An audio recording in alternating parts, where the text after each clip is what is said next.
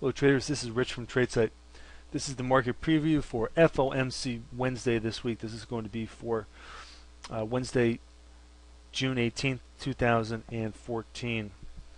We're going to get our FOMC decision on Wednesday and also the press conference, which sometimes can actually move the market as well. So we got hopefully a volatile day to look forward to with some some kind of a bias and some kind of a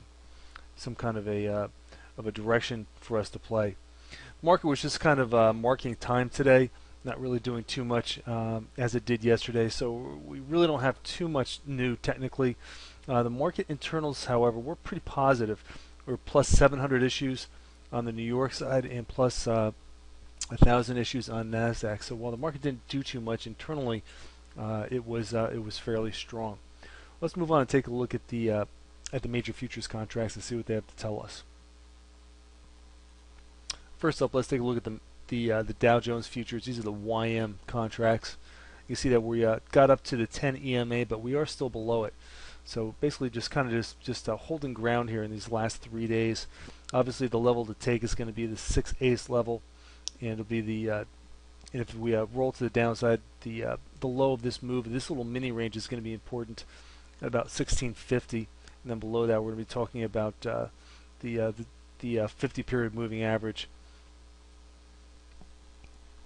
The ES futures look similar, but slightly stronger, with a nudge above the 10 EMA on the short term here. So a little less well defined here with the range, but essentially the same key levels. The level to watch is going to be the high on the move, which is 1955 to the downside. The 5 ace level at 1906 will be important, and then the previous range high here, about 1894, is going to come into play after that. Bonds today were a little bit sloppy, pulling back to the downside here. We have resistance as we thought we were going to at this 4 ace level, so that's going to be an important area, especially with the rate decision coming out tomorrow. So we're basically in a band between 4 ace and 3 ace, and a break either way will resolve this range that we've been in and be important to the market.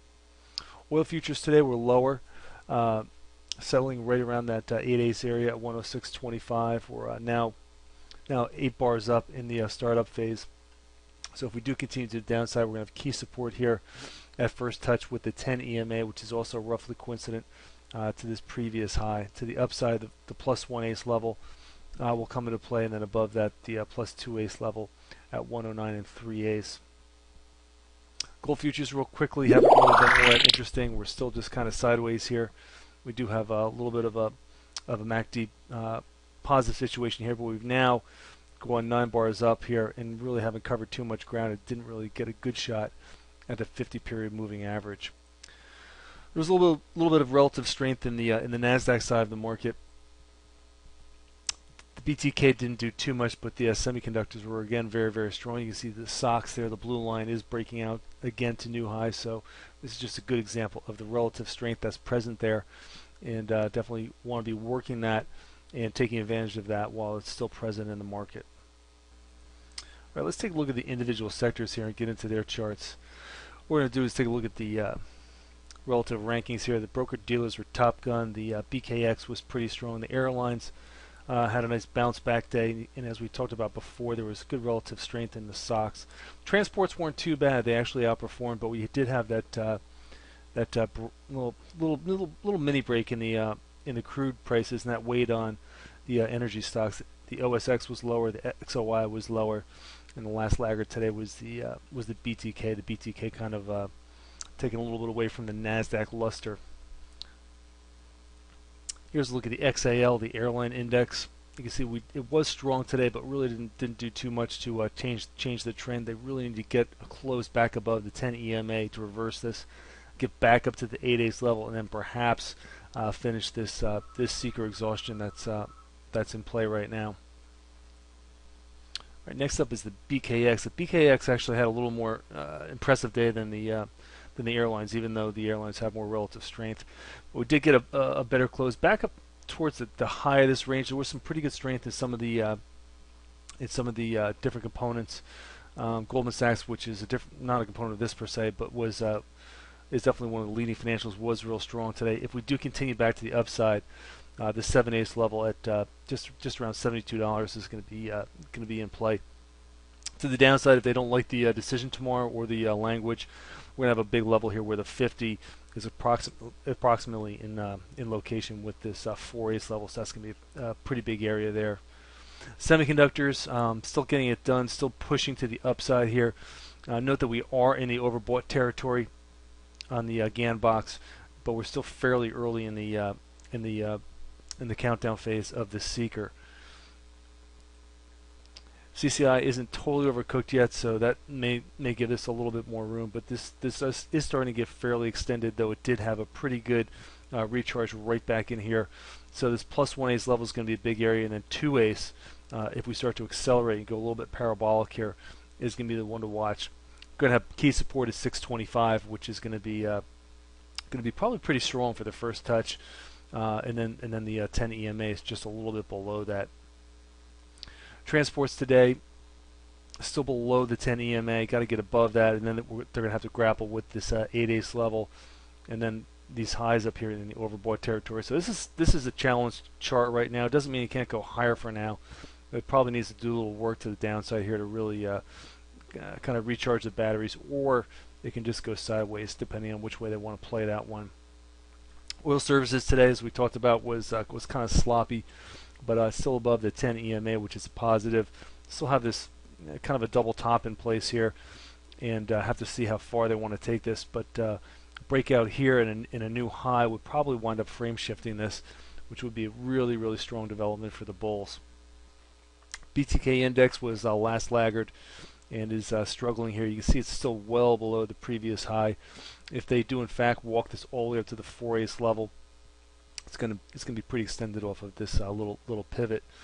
It's probably gonna take some news to really get it moving a little bit better.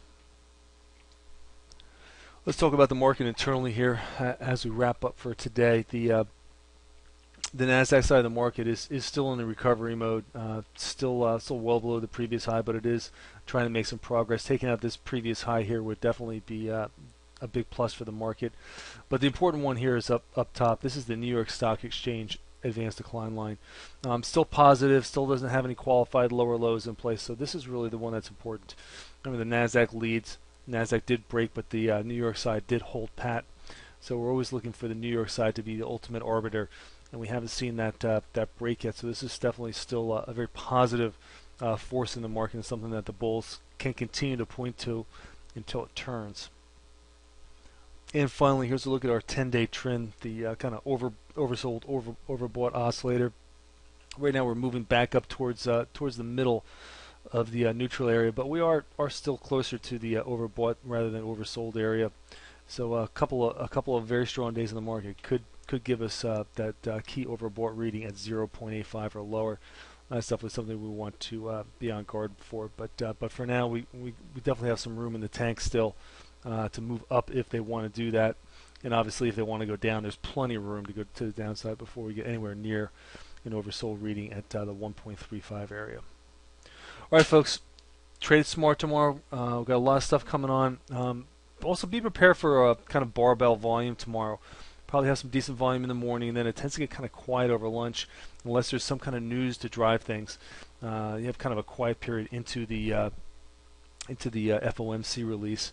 One thing to watch out for, though, is if we do have a bias in the morning and then that bias holds over lunch and we do not retrace in that middle third of the day before the rate decision, those are the days that usually lead to a decent move after the decision. A lot of times there's not much of a move after the decision, but if we do take a directional move, hold that move over lunch and do not retrace, probability favors that after the announcement we're going to continue in that same direction, so be on guard for that.